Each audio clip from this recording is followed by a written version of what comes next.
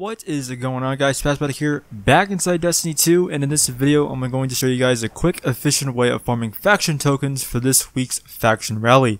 This is a method that I started doing on my own, and I found it to be the quickest and easiest way to level up my faction rank.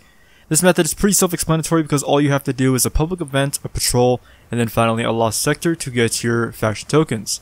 Patrol normally would give you 1 stack of renown, while a public event would give you 3, totaling in 4.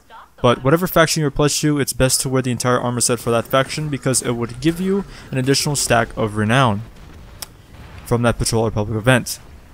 When wearing a full set of faction armor, you can easily get a 5 stack of renown from 1 patrol and 1 public event.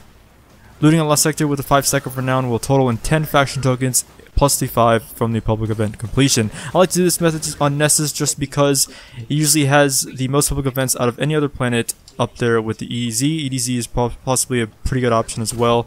Artifact's Edge, where I am right now, is typically my go-to location because of how close everything is, making it easier to complete the patrol, public event, and the lost sector.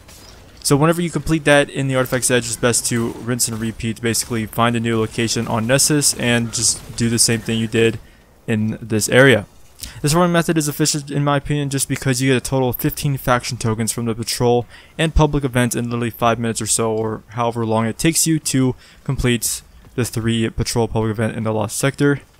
And 15 tokens during one run is good in my opinion. It's decent, better than the 13 you could get if you didn't wear the faction set, is because you get, that's basically 1 rank up, and doing 3 runs will guarantee you 2 faction rank ups because you need 20 tokens to rank up once.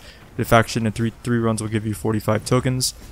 And wearing a full set of faction armor during this is ideal because you obviously get the extra stack of renown, and that is really important because the difference between 4 and 5 renown is 2 tokens, and that can definitely add up in the long run if you are farming this for a long time.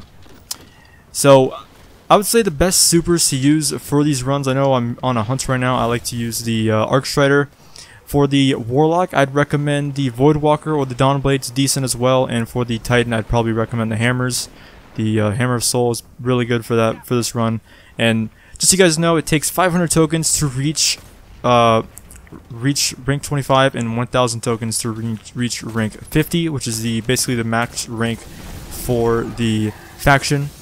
And for reaching rank 50, you get the Armor Ornament and the Weapon Catalyst, and obviously you get Graviton Lance Catalyst for Dead Orbit, Sunshot for Future War Cult, and the Sweet Business for New Monarchy. And after you complete the public event, like I said, just go to the Lost Sector here. And obviously, since I died, I lose a stack of renown. So whenever you die, just letting you guys know that as well. If you die, you lose a stack of renown. But it doesn't really matter for me because I just completed the public event.